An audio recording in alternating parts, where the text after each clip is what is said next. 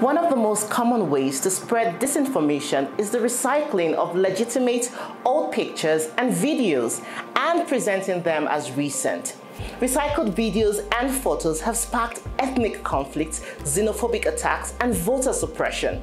They've also been used to mischaracterize peaceful protests as violent and to target protest leaders. However, with a simple reverse image search, you can spot false and recycled videos and images. Let us show you how to make a quick reverse image search on Google. Let's say you come across a picture on Twitter that claims to be recent. Here is how you can verify that claim with Google Lens. Click to save the photo to your photo gallery. Go to Google from your web browser or download the Google app. Click the Google Lens icon.